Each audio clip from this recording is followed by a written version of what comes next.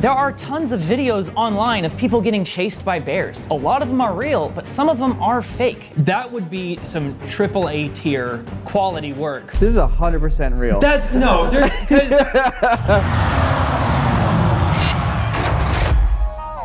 Hey, how's it going? Welcome back to another episode of VFX Artists Debunk.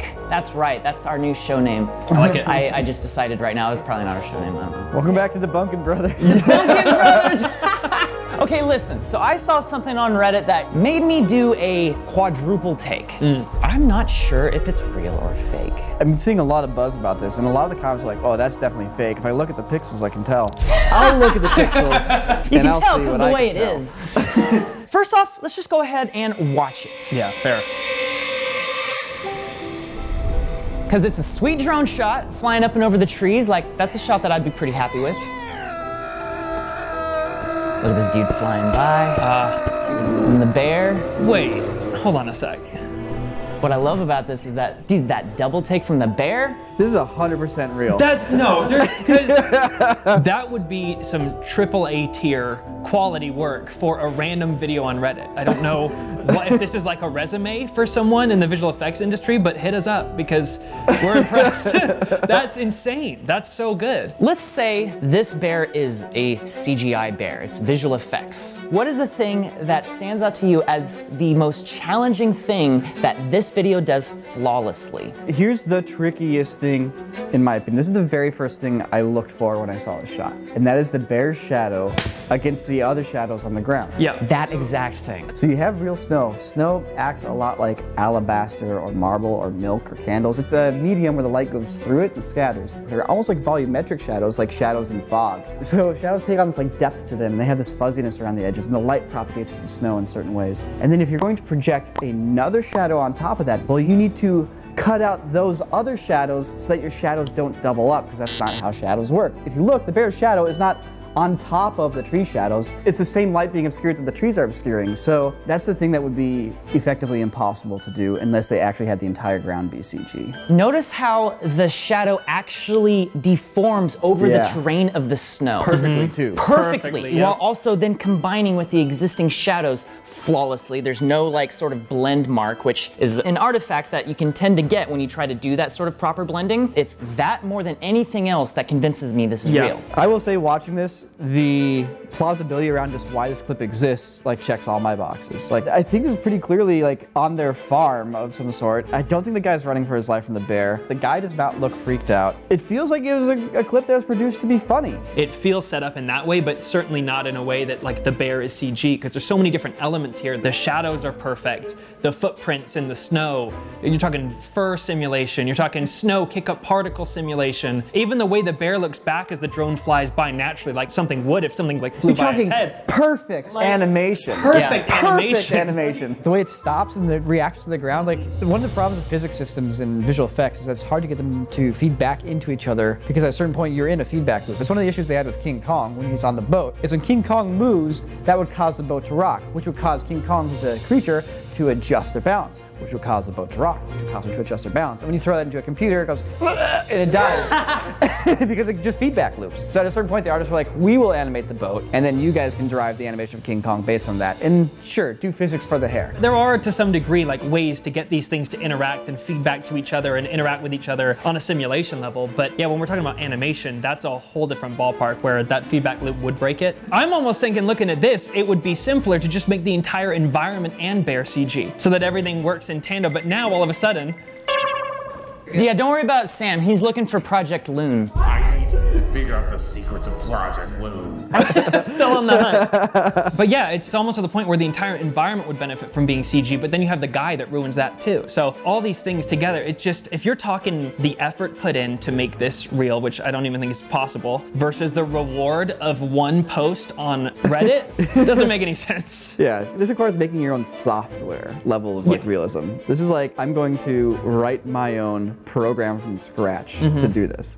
All right, wait, hold on. Before we before we move on, didn't somebody reach out and follow up with us on Project Loon? With like an actual flight path? Yeah. It's pretty crazy. We have a video on crew cuts on quarterdigital.com where we go into the after story of that. If you wanted to know more about the UFO video, go check it out. quarterdigital.com, our crew cuts show. So I decided to look into this a little bit more, and there's a bit of a rabbit hole here. There's no information about this clip, and the information that people were able to find was disappearing from the internet rapidly. There's a FPV pilot that did share this video with the hashtag Mavic and hashtag DJV. Now, I at first thought DJV was a typo trying to say DJI. You know, they make drones. But DJV is apparently a visual effects review software. Hashtag DJV doesn't automatically mean they're talking about an obscure visual effects review software, aka a video viewer with commenting abilities. Like, it could be a million things. There's a Snopes episode that's written about this that claims that this is VFX. In other words, all of this pointed to the idea that the video showed a clever mix of CGI bear with a background video shot by a drone. It's wrong. They're wrong. I'm inclined to agree, because this seems more like a trained bear in my mind. It's a trained bear, guys.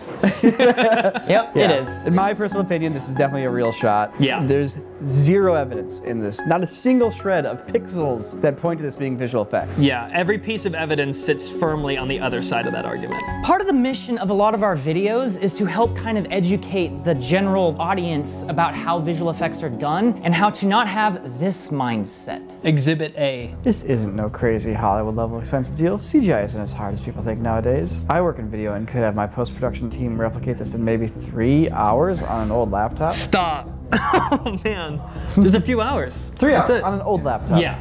Drone pilot slash videographer here. You wouldn't get that kind of clear audio off an FPV drone like this. Yeah, of course! I've actually been very surprised by how often I've seen the sound comments like, oh, they replaced the audio, therefore this video's fake.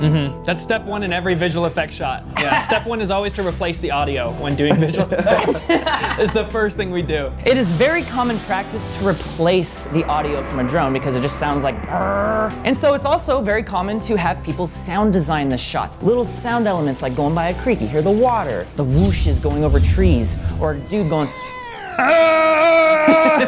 Well, yeah, I mean, video clips don't just upload themselves to the internet. Somebody consciously produced and delivered this clip online, which, you know, if it whizzz the whole time, it's like, no. The comment that really got me here. Video is way too low res to make out the graphic details, but CGI is good enough at a consumer level nowadays to fake this. Easily. Oh, okay, maybe he knows what he's talking about. Let me read his next sentence here. Rotoscope in the path with a realistic model. Add shaders and textures. Easy. That's it. You just put a static model there and then throw textures and shaders at it. Don't forget to rotoscope the path. You have to rotoscope the path. I think that means something. Yeah, it means, you know, cut out the path for some reason. And then, you know, the rest is easy. This is a classic example of someone who thinks they know what they're talking about because they know a few buzzwords. It's always important to remind people of the Dunning-Kruger effect. When you learn a little bit about something, you suddenly think that you're an expert in something. In other words, you have not yet learned how much you don't know. You've just learned a little bit of stuff that now you do know. It happens to me all the time. Yeah, in every walk of life. It happens to me as well. I feel like I start knowing something, but the key is to get to the point where you start realizing how little you know, you know?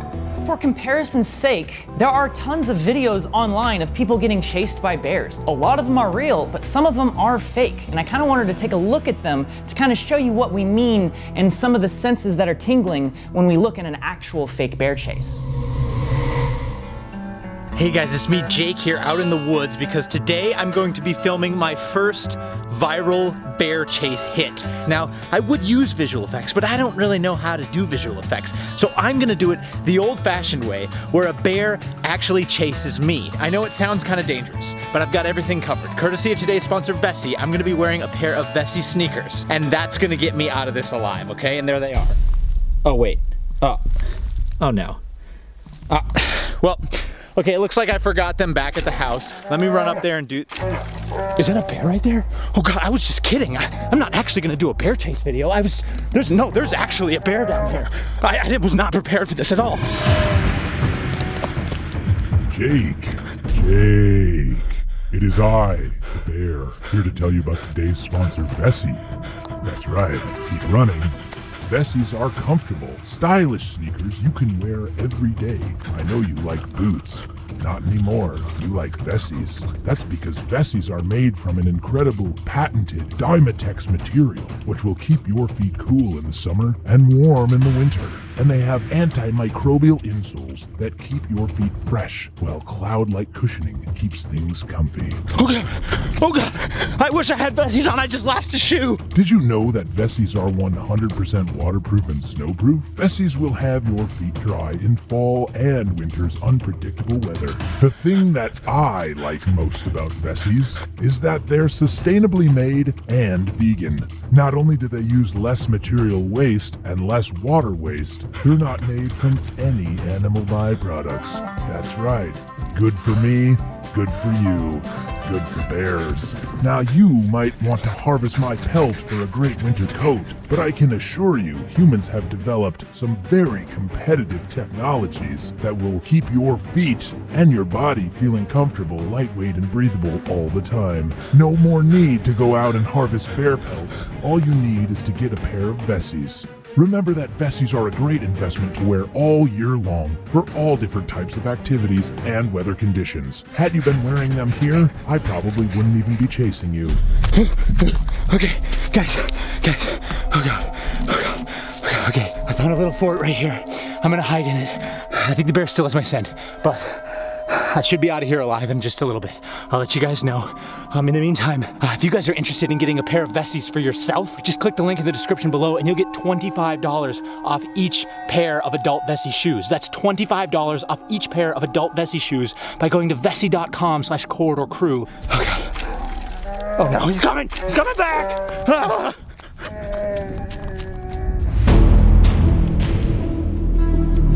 Ah! Oh, Yeah, okay. That's VFX. You can tell, yeah. Where'd it go? Is there more of it?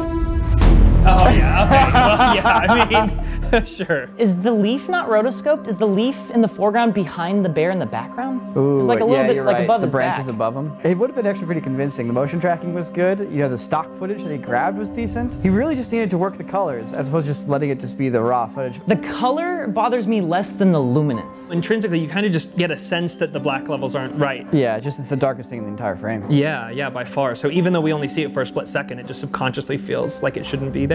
And it's the shadow, again, as the giveaway, right? Like, look at that thing. Yeah. Thing is dense. Motion blur was the big one for me. He whips back and then whips back forward again so quickly that you wouldn't be able to actually see the bear. There is motion blur, but there's just like one frame where there's zero motion blur at all, and it sticks out. Even though we only see it for a 30th of a second, I wonder if he specifically turned on a sharp frame just so like we have that like moment of seeing a bear. I think the reason there's a single frame that's sharp there is because the motion blur that's happening here is a two-dimensional translation motion blur. And here we have rotational motion blur, we have jelly and skew happening from within the sensor itself from the rolling shutter. We have compression artifacts, and like you can't get that complexity of motion with your basic two-dimensional After Effects motion blur. You're just gonna get basic, uniform smears of the object, and that's it. I'm not trying to dunk on this person and their VFX. The motion tracking is great, and the idea is really funny, and honestly the cinematography is kind of cool too. We're just trying to point out what you would actually need to look at to make these effects look real in reference to the very first video that we all think is real. Let's look at the best bear effects in Hollywood and see if those are at least on par with the drone bear, or if the drone bear is even better than the best that's ever come out of Hollywood. So let's check out the bear attack from The Revenant. I know we've looked at this shot before on VFX Artists React, but in this context, I think it's worth revisiting. Oh my God, and the plants? I forget about the plant interaction. So the very first thing that stands out to me is, while it's well animated, it does feel like it's animated. It feels like somebody's gotten in there and they're kind of working with motion capture of a person, and they're just an incredibly talented animator, but it still does not quite have like that chaotic, natural randomness and weight shifting and detail that just real life has. It's really close though. I mean, it's close enough that when I watched the movie for the first time, I didn't really second guess that this was a real bear, Like, while I was watching the movie, I was in it. Yeah. I Right. believed this was a real bear when I watched the movie. That looks great right there. Fantastic work. And the wet fur is just like with all like the granular chunks and friggin' Yeah. Like bits in it, the matted really well wetness. done. And to be clear, this scene, there's so much more going on than just a CG bear. The fact that like Leo DiCaprio is interacting with the bear, like there's a lot that has to be planned ahead of time, executed at an expert separate level, and then all of the rendering and compositing, all the simulations and whatnot, all executing at such a high level to get what we're seeing here. And you know, if the team that did this bear did a bear in a drone shot, the bear would probably look as good as that bear in the drone shot. But it still has to go through the process of compositing, and that's still just, you're limited by physics to a certain degree with compositing. And that's where it doesn't matter how good your CG is. The shadows ain't gonna paint out themselves. You gotta still do that handwork. Basically what we're learning here is that the drone bear guy is way better than this entire production. On an old laptop in a few hours. So that's, I mean, with only substantially DaVinci better. and After Effects. So there's another video I want to take a look at of this woman snowboarding down a mountain with a bear chasing after her, and she's far too casual. Oh, Let's see. there's Oh, it's the in the bear. back. Fake. There's the bear. Fake. It was fake from the get-go. I can just tell. It's definitely a commercial. And for since headphones. she's listening to music, she can't hear the bear chasing after her and going. I think you might be, maybe it is a commercial for headphones. Commercial You might for be right. headphones. They're displayed beautifully. When I first saw this video, I was like, oh, that's scary. And then I kept scrolling. This is a great example of what compositing a bear in behind you, actual footage of a bear, would actually look like. Yeah, it's nice because you can only really take the compositing element so far, and they did a really nice job from what I'm seeing here. But you know, there are obvious elements that are not real. One of the first things that stands out to me, see right there, the difference between those few frames? You see how there's like an adjustment in the entire environment. It like goes muddier almost, like lowers in contrast for whatever reason, but the bear stays perfectly the same. The other big thing that stands out to me is at the end of the day, when you use footage, you're stuck with the lighting of that footage. The lighting here in this scene is not top-down lighting. The ground and the sky are the same brightness. It's wraparound lighting. If you look at her jacket, the bright spots aren't the top of the jacket, it's the sides of the jacket where it's reflecting the brightness of the snow. So the bear shouldn't be bright on the top and dark on the bottom, it should be bright on the sides and dark in the center. But you know, all in all, for having to cut out bear footage from an entirely different source, color grade it, try to match like the fogginess of the scene, have snow popping up over the feet, it doesn't look that bad. Yeah. Oh, directed by. There it is. Produced by the Woolshed Company. Well, maybe it's not for the headphones, but if this was an ad, maybe they're trying to pretend it's an ad, like showing we can make viral videos. Did you see the website? It said .com/virals. Yeah, 500 million unpaid views and counting. We trick people into watching your advertisements. Oh, they did the rolling in the tire one? Oh wait, they did that lightning one too? Huh. Oh, they did that one too? Dang. And that one? Okay, these guys are legit. Nice, legit. And we were like, oh, a billion unpaid views. Oh yeah, I have seen all that, okay. While many of the videos you watch probably don't have visual effects in them to do a trick on you, many of the videos you watch are staged. Something doesn't have to use VFX to be fake. Staged, I guess, is a form of faking it. Although I will say, for how often stuff just gets taken at face value on the internet, I mean, just look at any of the reposts of Boss Town Dynamics. It's nice to have people taking something like this and being like, wait a minute, maybe it's not real. Skepticism's nice to see. I do like seeing that we're getting some skepticism here. And you know what, let's be real. Part of the reason these people are probably breaking it down as CGI is because they probably watch the show and watch us break things down as CGI. So we're partially to blame here, in a good way. At least people are learning about visual effects. But just a reminder, it's still very, very hard. Yeah. I think at the end of the day, all I gotta say is, if you want more of this, go to Captain Disillusion. He has a way better take on it. He makes incredible stuff. If you like debunking, if you like skepticism, if you want to learn more, check out his channel. So Christian apparently set up an email, debunk@corridor.digital. If you have a video, aliens, Bigfoot, Loch Ness Monster, and preferably the actual files, the raw files, not in this compressed, like, oh, I got it recorded off the screen of my phone stuff. But seriously, if you have something you want us to take a look at, debunk@corridordigital.com. Thanks to all the spam on YouTube comments now, we had to like ban links in the comments, so if you recommend a video through a comment, we're not gonna see it, sorry. Nick was saying that like we already have a bunch of great UFO footage, so you know what that means. Subscribe for more bunkathons. It's exciting, I love this. I legitimately want to be wrong. I want to be wrong and I want to see a UFO. You want to believe? I want to believe. I want an unexplainable video. Yeah. You want to bear leave?